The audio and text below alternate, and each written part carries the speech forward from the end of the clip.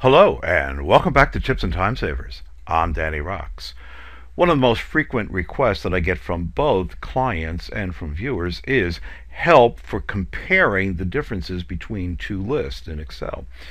In today's lesson, I'm going to demonstrate how we can use conditional formatting to highlight with special formatting those cells where we have a difference between the two lists. So I have list number 1, list number 2, and I'm going to use conditional formatting with a new formatting rule that uses a formula. So we'll only supply the conditional formatting, the special formatting, when the answer to our formula is true. The formula that we're going to use is the COUNTIF function. COUNTIF requires two arguments, a range. Now before I go any further, we're going to be applying conditional formatting to the customers in our first list.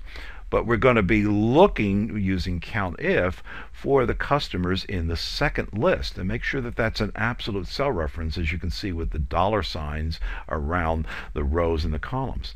The criteria was going to be a relative cell reference for the first customer in the list that we're applying conditional formatting to.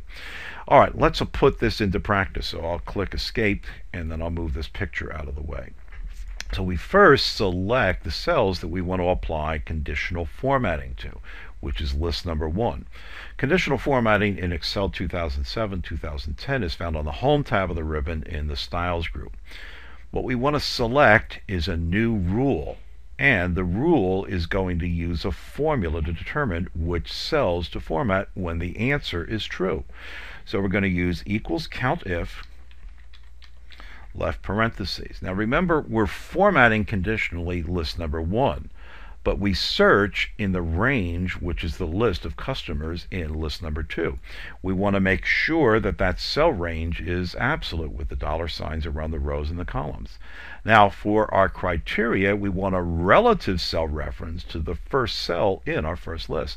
So here you see Excel supplied an absolute reference. We want to change that. F4 cycles through, and now we have a relative reference. Finish off our formula with equals 0, and now when the answer to this formula is true, what formatting do we want to apply? So let's select the format for the fill of the cells. Let's use this blue color. Click OK. Click OK. So we applied conditional formatting to our first list, and the cells that have that blue shading in them are cells or customers who appear in list number 1 but not over here in list number 2. So if all at once I were to put over here Alice's Restaurant Supply,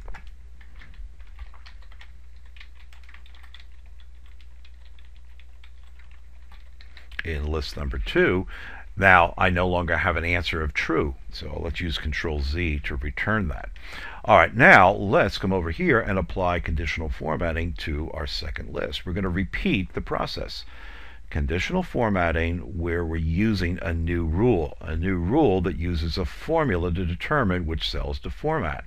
We're going to use the COUNTIF function, equals COUNTIF left parentheses. And again, remember, we're conditionally formatting list 2, but the range that we're going to look at will be the cells in list number 1. So I select the customers in list number 1, making sure that that's an absolute cell reference, and then a relative cell reference to the first customer in the list that I'm applying conditional formatting to. Use F4 if necessary to remove the dollar signs, and then finish it off with equals 0. Now, when the answer to this formula is true, the formatting that we want to apply, and we're going to use fill, let's use the red color over here. Click OK. Click OK. So beneficial financial appears in list number 2, does not appear over here in list number 1. Betty's Bakery appears in list number 1, but the answer to the formula is that it is true, so she does not appear over here in list number 2. That's why we have a conditional formatting applied to that cell. Now, in an earlier lesson, I used another way to spot the differences. Instead of using conditional formatting, I used the match function Or we can also use the VLOOKUP. So over here, what I wanted to do was compare customers who had sales for the first week in January. So these customers had sales in the first week.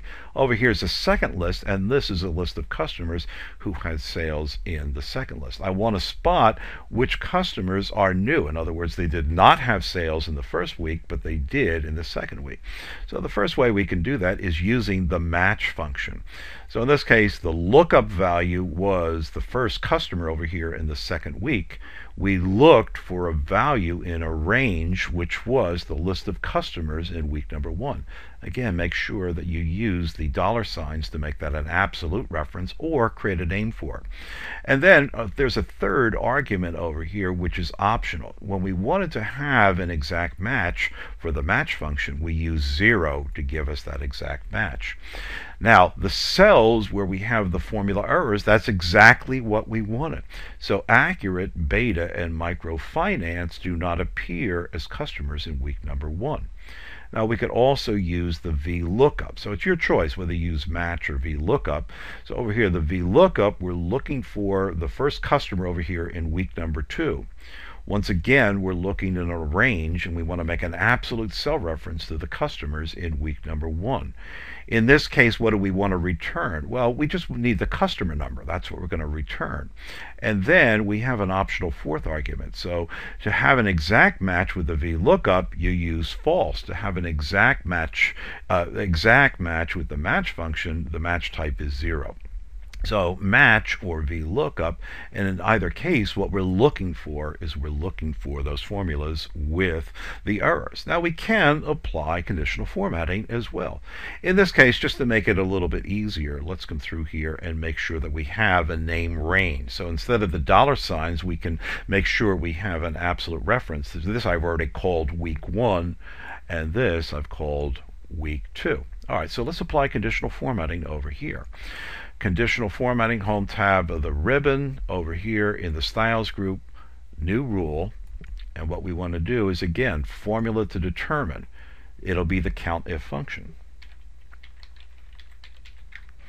And what I want to do is I want to select the values over here in the second week. Well, I can use my F3 keyboard shortcut and say I want to look in the range, which is week 2. That's an absolute reference.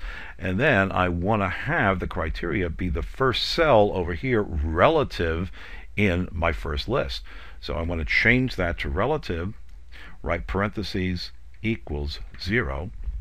When the answer is true, let's apply, let's say, green. Click OK, and click OK. So here are the customers that are in week number 1, but not in week number 2. Now, of course, I'd reverse that over here for this list. And then anytime I need to remove the formatting, the conditional formatting, it's really simple. Just select one of the ranges that has conditional formatting, return over here to conditional formatting, and down here we can clear the rules, either the rule for the selected cells or for the entire sheet. So there you've learned how to use conditional formatting to spot the differences between two lists. You can also use the match function or the VLOOKUP function. It's your choice, whatever you're most comfortable with. And this is typical of the tips that I offer in my DVD series, the 50 Best Tips for Excel 2007. And I'll see you in the next lesson.